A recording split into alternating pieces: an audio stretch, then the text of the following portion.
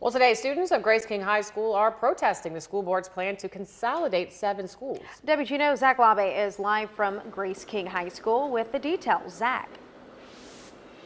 Hey, good morning, Tamika and Zeph. Well, that protest was fairly short-lived, but there was definitely a lot of passion from the students that came out. Now, around 10 o'clock, we could start hearing some yelling coming from the school, and just a few moments later, we saw some students round the corner into this parking lot. Now, they were shouting and carrying signs saying "Save GK," as in Grace King High School, and this all comes from a plan the school board announced that, if approved, would mean that students here at Grace King would be split up between Bonneville and Riverdale High Schools.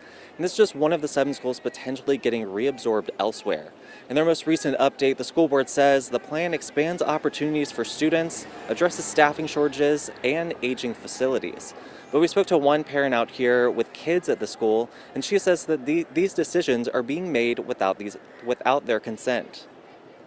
It's being ripped from them. We don't have a choice. We don't have a say. No one asked us. No one asked these kids. I mean, what about them? Isn't it for them?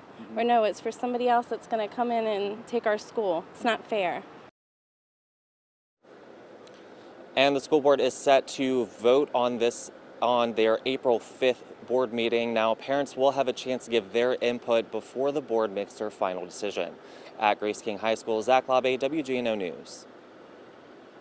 All right, thanks, Zach. We'll be following this developing story.